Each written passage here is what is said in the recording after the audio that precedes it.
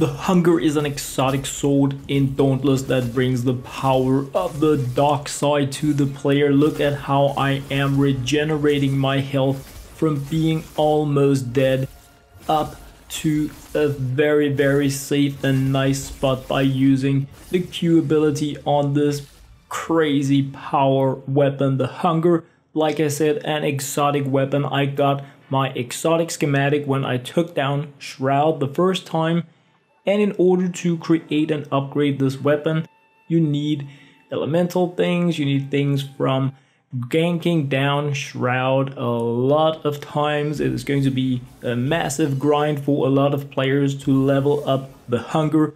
But unlike the God Hand that I looked into in a previous video, this exotic weapon it's a power weapon for solo players in that it allows you to casually grind things without using bugs and exploits in a very enjoyable way.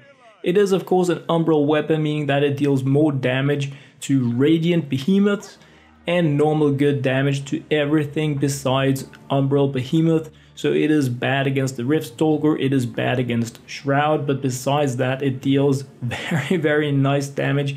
The unique effect is that you can activate it with your Q ability once the meter has powered up in order to enter a feast state where you constantly take damage but where your attack is boosted greatly and where you gain life leech on the weapon, which means that even though you are taking damage, if you have the power to boost through, you will be gaining more health than you are losing to the Hunger Feast, making it one of those win more kind of weapons, making it super ideal for casual grinding. If you need things from like heroic and below and you just want to be casually grinding it, the Hunger is a good friend to have there, because if you combine the unique effect of the Hunger with other abilities and cells, you can get some really crazy builds up and running that allow you to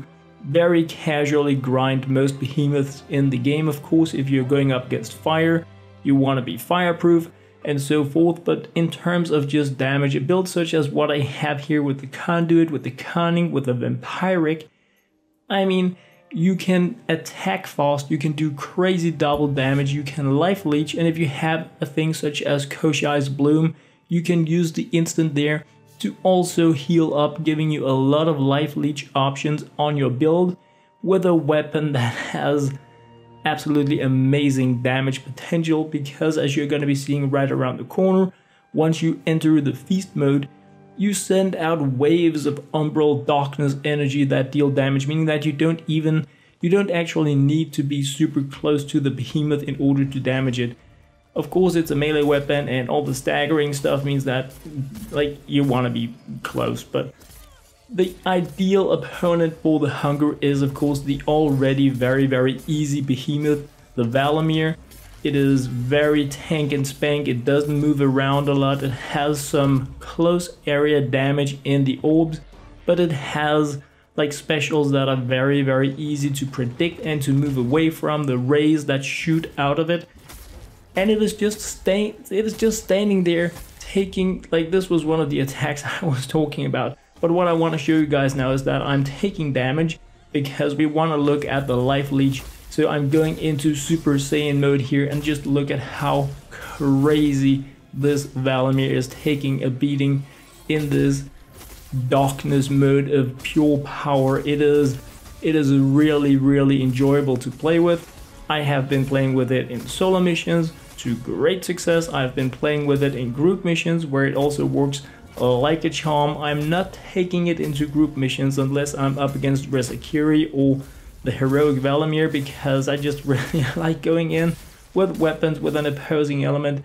But guys, the Hunger is it one of the exotic schematics in the game that is worth putting effort into abso-freaking-lutely for multiple reasons. The weapon, it is amazing. I absolutely love this weapon. It is fun, it looks great, and obviously once you have it, you can use a transmog stone to make your other things look like it, so that is kind of cool as well, I feel. So anyway, The hunger is only the second like super exotic that I'm looking into in the game. The God Hand was the thing I was the most hyped about. It was a great disappointment if you don't want to be bugging glitching it.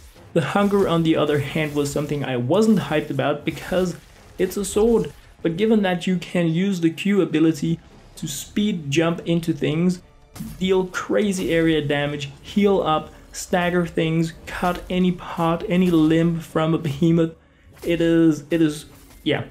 If you guys get the schematic, it is definitely worth looking more into. So anyway guys, that was what I had to share in this video. I hope you enjoyed about the hunger in Dauntless. A huge thanks to everyone out there using my supporter creator code LokeHansen in the Dauntless store and in the Epic Games store. Be sure to put it down there in the comments. What do you have build wise for the hunger? What videos would you like to see in the future? For now guys, thank you very much for watching.